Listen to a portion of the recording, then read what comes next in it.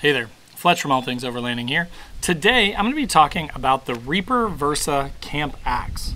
This thing's cool. Like, I love that it has a number of features built into it, so I'm going to kind of walk you through everything that you get with this axe and why this is such a great pickup for such a little amount of money. It's actually really budget friendly. So if you want to learn more about this axe and see all the features and everything, stay tuned.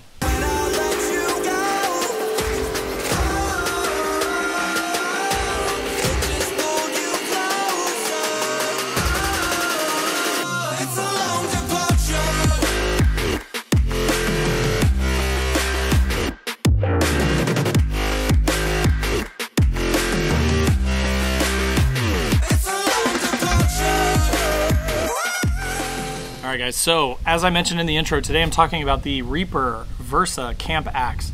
This little thing is cool. It's about 10.75 inches long. The blade itself is about 3 inches. It has a bunch of built-in features, which I'm going to walk you through here in a second. But first I want to start with the ballistic nylon sheath that comes with it. So you do have a buttonable, so you can unbutton this and then, attach it to something, hang it from something, your belt or whatever you'd like, button it back on there. All around the edges of it too, these are little buttons too, so you could actually button and attach this to get it all cinched tight. But then it does just have a little button on the front to uncover the axe. Pull that off. There's the blade. So again, it's about 3 inches long. The overall length again is 10.75 inches, but here's some of the cool stuff that is built into this little tiny axe for a really budget price. Again, 3-inch blade. It has some built-in sockets on it, so basically 10 millimeter, 13 millimeter, 16 millimeter. So you've got a number of sizes. So if you happen to have one of those and you needed something because you didn't have sockets or wrenches or anything with you, you could use this. It also has a bottle opener built into it, so that's pretty nice. At the end of the day, if you need a beer, boom, bottle opener. It does have a cast hammer on the end of it, which I love because there are a ton of times when you're at camp and you need to hammer in some, stakes for your tent or your awning. And I don't have anything, so I'm using the back end of an axe or something, like a big full-size axe that's just kind of unwieldy and hard to use.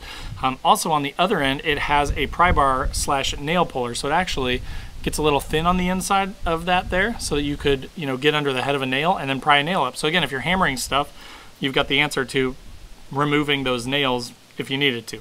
Again, it feels really good in the hand. It's got a good size to it, so if you're using this for light chopping duties at camp or, debranching a stick or something to make a hot dog cooking stick or a marshmallow cooking stick, this would be a perfect little tool for it. But again, I love the fact that they combine so many features into this one small package, because then it means I don't have to bring a hammer with me because I've got this axe.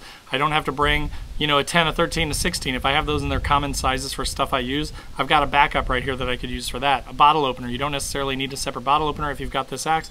I love that all that stuff is kind of combined into this one small package. And again, with all the REAPR stuff, I've had a few of their knives and axes and things like that, and they're just really good quality for a really inexpensive price. This stuff is made of 4 millimeter thick 420 stainless steel, so it's good, high quality steel that you can sharpen over and over again, and it's just nice stuff. Again, even if it doesn't last as long as a super expensive knife or axe, it's an 1/8, a 1/10, a 20th of the price of some of those. So for me, it's a no-brainer. This thing makes a ton of sense to pick up if you're a budget-minded camper, overlander, anything like that. So again, I hope that that gave you a little bit more info on this axe. I hope that that gave you answers to some of your questions. If you're looking for something like that, I will put a link in the description down below. Definitely go click through that if you're looking to get one. If the video was helpful, click that like button. If you're not already and you're looking for camping, overlanding, gear reviews, do-it-yourself modifications, that kind of thing, this is the channel for you. Make sure to click that subscribe button, click the bell to be notified when new videos drop. Also in the description below are links to Facebook, Instagram. I have a Patreon page, so wherever you want to come hang out, I'd love to have you. There's also a newbie overlanders group on Facebook, totally free to join, but we keep kind of the riffraff out, the people that are just gonna, start meme wars and be terrible to people. Those people get kicked out. So it's just a great place to come if you're new to overlanding, you want to ask some questions. So we'd love to have you in that group as well. Of course, if you have any experience with this hatchet or you have thoughts about it, I'd love to hear from you guys in the comments. But again, thanks for watching. I hope that was helpful, and we will see you guys next week.